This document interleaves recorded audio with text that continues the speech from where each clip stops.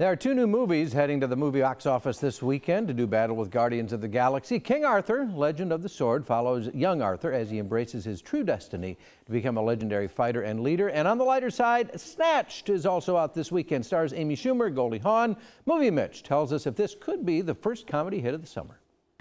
Good morning, guys. I got a chance to see Snatched this week here at Cinemark on the Plaza. I will say it is the big summer comedy that's going to kick off the summer box office. It's not going to be Guardians of the Galaxy this weekend, but it is Mother's Day. You have Amy Schumer plus Goldie Hawn, who's been missing from cinema for the last 10 years, and I think you have a recipe for a very successful R-rated comedy this weekend. Mom, it feels like you're putting on a lot. No, just here when you need it here. Amy Schumer stars as Emily, who gets dumped right before a romantic getaway with her boyfriend and ends up reluctantly taking her mom, played by Goldie Hawn, who hasn't been in a film in more than a decade. Goldie credits Amy for bringing her back to the big screen. I think the idea that this came to me at this time in my life is a miracle because, you know, it's a buddy movie.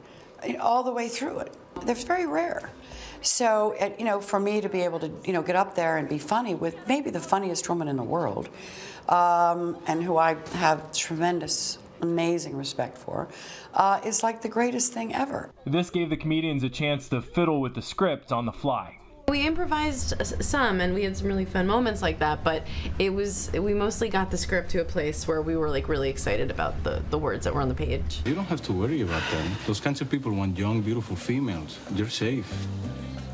Oh, well, yeah, that's good. The script definitely plays to each actress's strengths in comedic timing while playing well off some of the supporting cast, including Wanda Sykes, Joan Cusack, and Christopher Maloney. Snatched isn't on the marquee yet, but it does open tonight across the country. If you liked Bridesmaids, The Heat, Spy, you will like this movie. You will definitely enjoy it. Paul Feig produced all three of those movies. So if you're a fan of Paul Feig, Goldie Hawn, who shines in this movie, and Amy Schumer, this is definitely the movie to take your mother to this weekend if she likes brief nudity, some language, and a little bit of violence.